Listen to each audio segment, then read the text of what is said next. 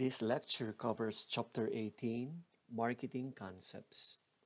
The hospital laboratory, once a significant source of revenue for the institution, is now faced with consumers and physicians demanding higher quality, while the government is reimbursing laboratories less for Medicare patients.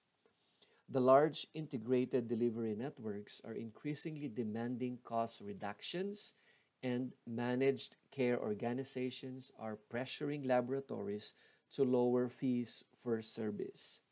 Because of this new paradigm in healthcare, laboratory managers must be skilled practitioners in marketing and business planning. This lecture covers basic marketing concepts and explores ways to incorporate them into strategic business planning in the laboratory.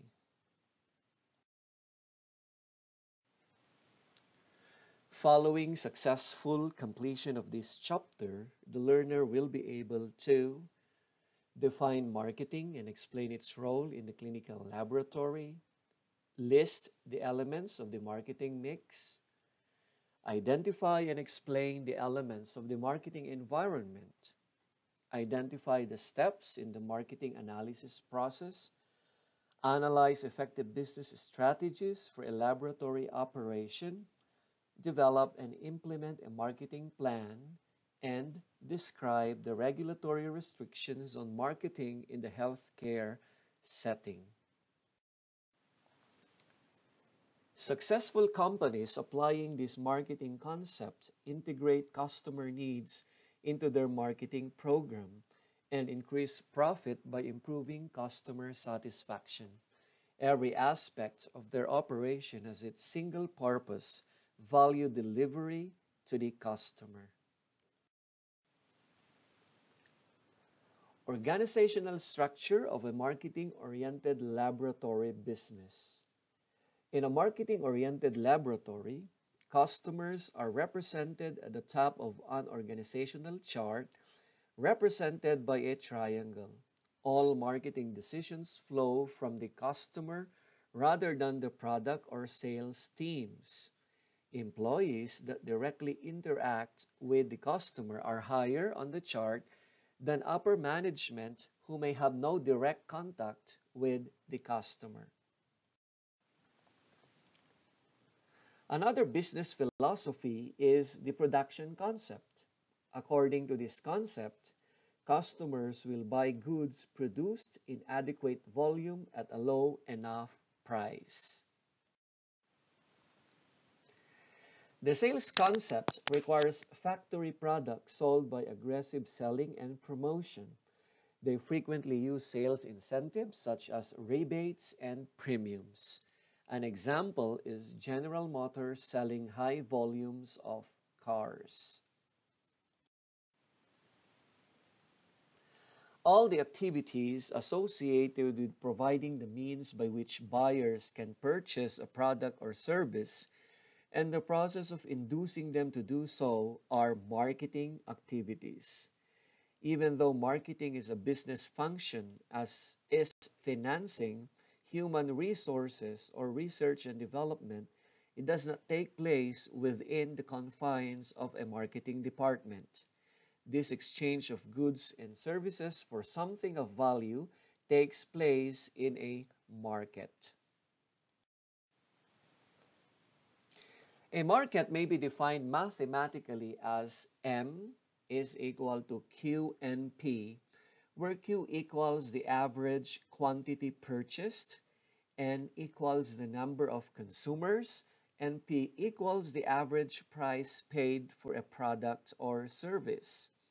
A market does not belong to the company but is external.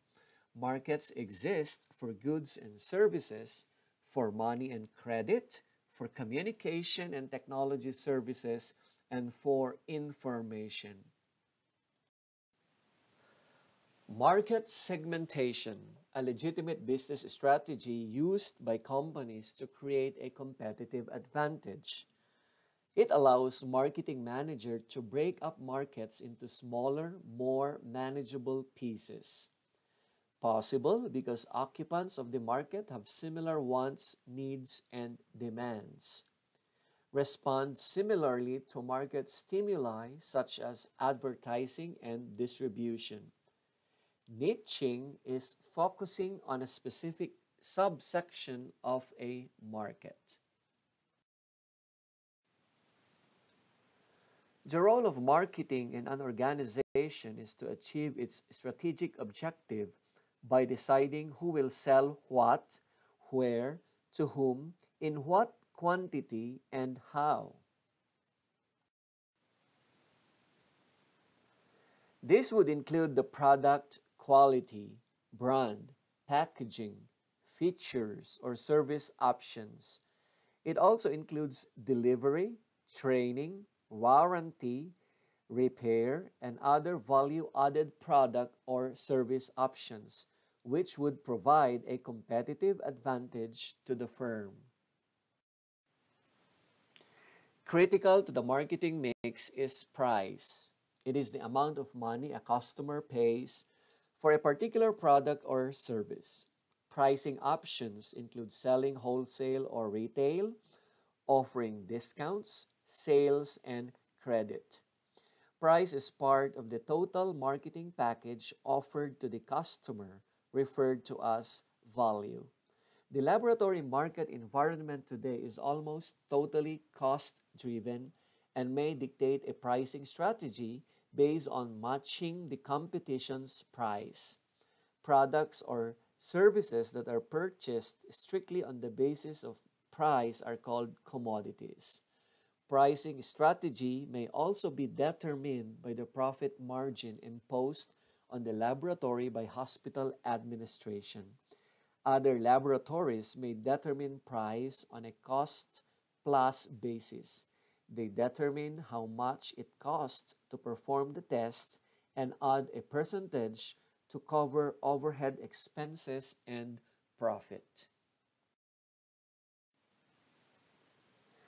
Many laboratories have direct electronic or web-based computer links to their clients' laboratory information systems or LIS, or physician office practice management systems.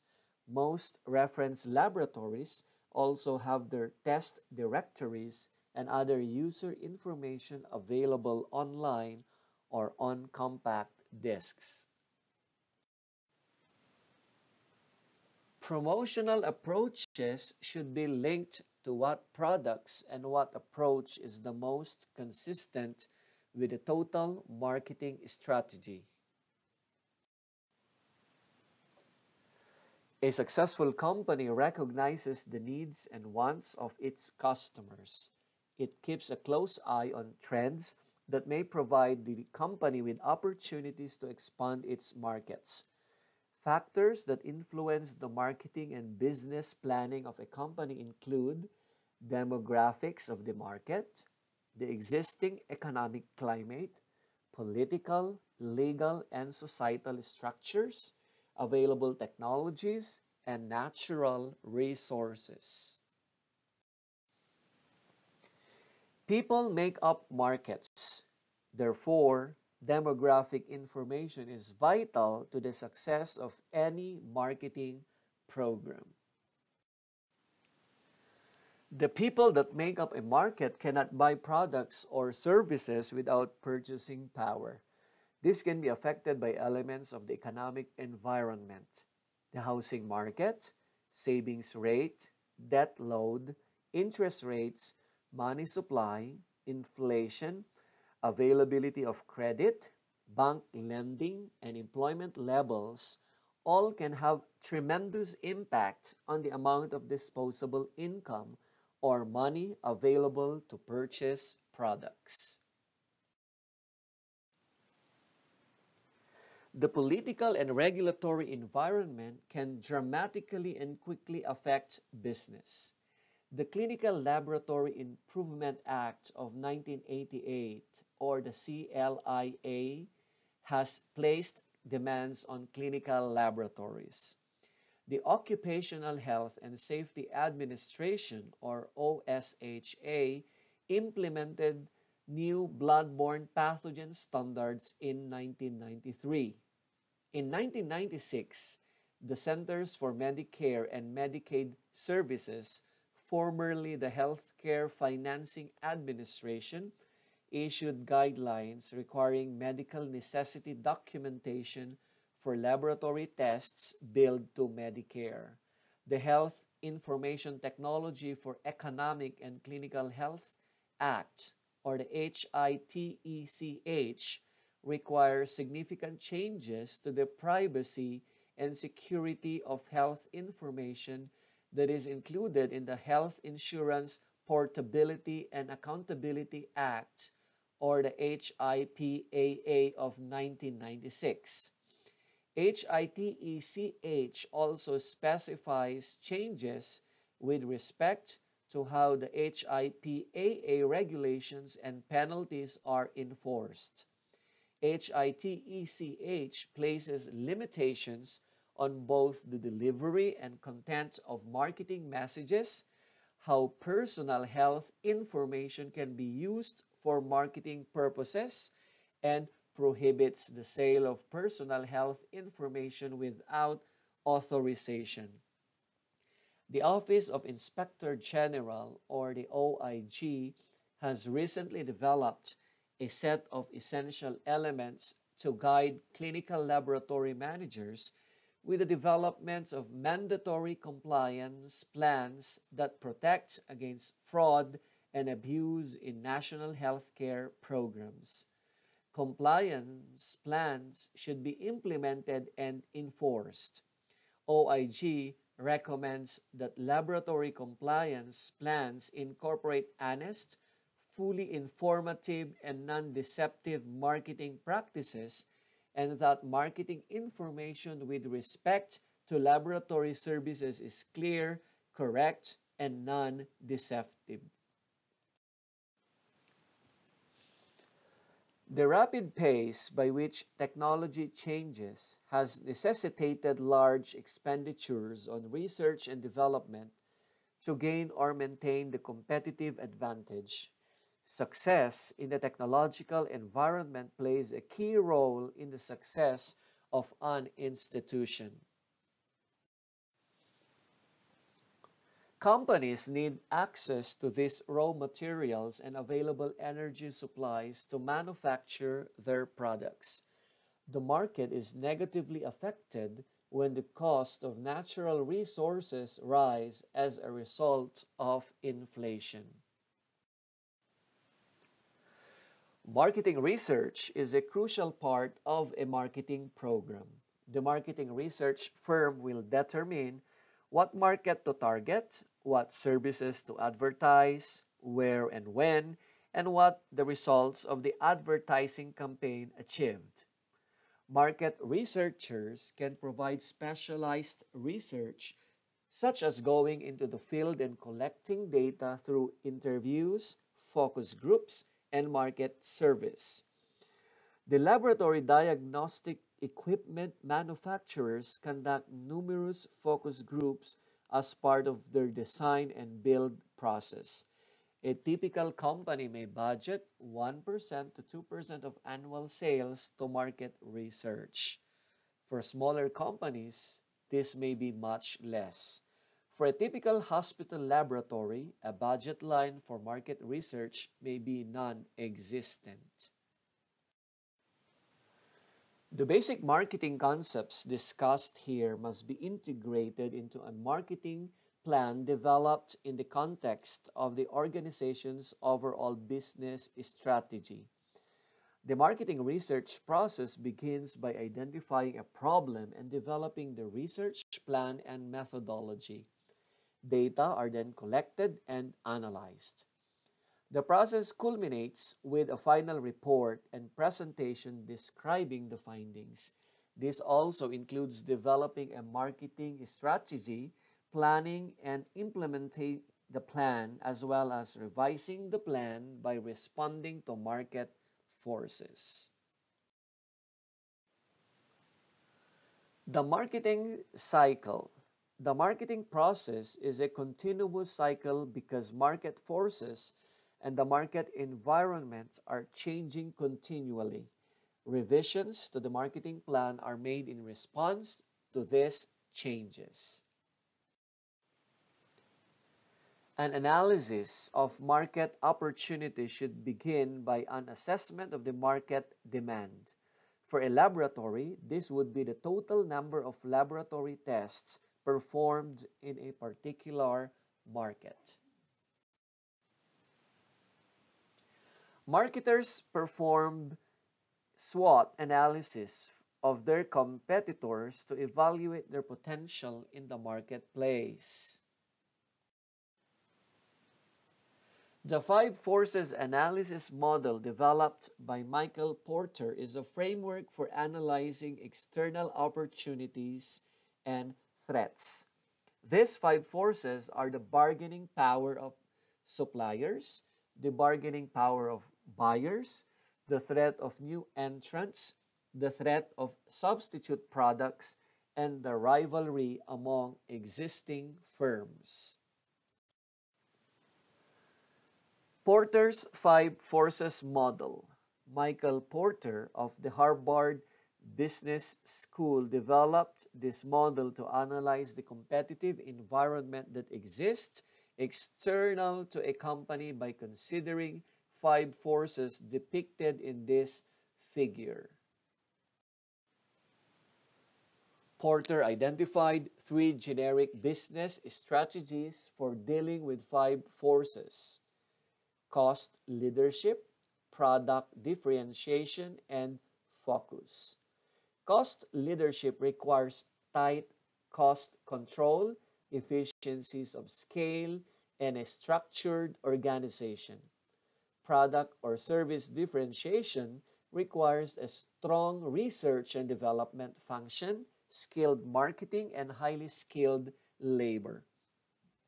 The focus strategy is a combination of both cost leadership and differentiation. Regardless of the model, a competitive strategy that fails to produce a competitive advantage is a failure.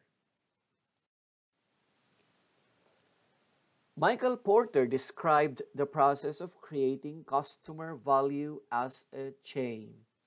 This value chain has four levels of support activity represented by the vertical links in the chain and five primary activities of a firm represented by the horizontal links of the chain. The support activities include firm infrastructure, human resource function, technology, and materials management. Primary activities include inbound and outbound logistics, operations, marketing or sales, and customer service. Both vertical and horizontal links in the chain lead to increasing profit margin. Value creation can also be defined mathematically as value minus cost. A profit is profitable if the value of a product or service to a customer is greater than the cost. Companies can create greater profit by lowering costs or increasing value. The market analysis and strategic plan are synthesized into a written marketing plan. In addition to the market analysis and business strategy, the plan should include the marketing and sales strategy, distribution channels, and advertising and promotional plans using the concepts of the marketing mix. Marketing restrictions, if they exist, must be included in the plan. It should also contain a realistic budget detailing the cost of implementing the plan. Finally, the plan should contain or reference the mission and vision of the organization. Today's healthcare environment demands a new skill set among laboratory professionals. Successful managers will need to understand basic business concepts such as marketing and finance. Knowledge and expertise in analyzing marketing opportunities and developing business strategies is essential to adding value for purchasers of laboratory services. Quantitating this value in terms of increased business, lower operating costs, increased revenue, and higher profit is essential to create buy-in from hospital administrators, managed care companies, and third-party payers whose buying power you are trying to attract.